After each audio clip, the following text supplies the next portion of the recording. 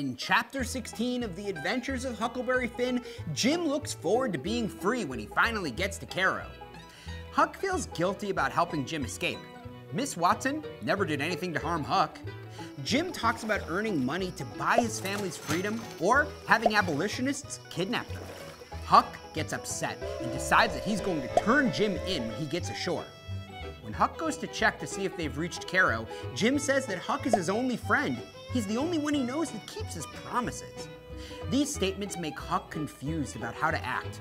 Huck comes across men in a boat who are looking for escaped slaves. When asked about the raft, Huck makes up a story that his parents have smallpox. The men are scared by this, and they give Huck money and leave.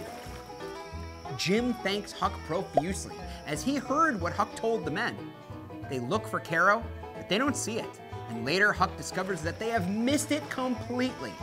Their canoe is lost, and a steamboat shows up and crushes their raft, destroying it. Huck and Jim jump into the river to avoid harm, and they are separated.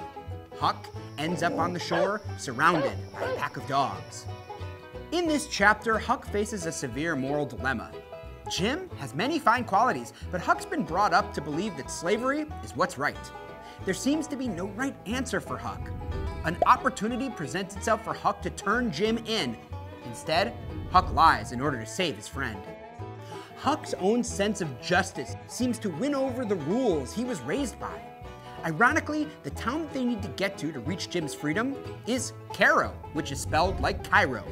In the Bible, the Jews are enslaved to the Egyptians, whose capital city is Cairo. The Jews experienced miracles that enabled them to escape their slavery, led by the iconic biblical figure Moses.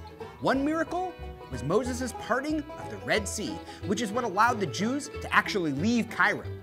For Jim, Cairo represents the opposite. Reaching Cairo and getting up the Ohio River will mean that Jim is free. Huck plays the role of Moses. He's trying to part the seas to lead his good friend to freedom.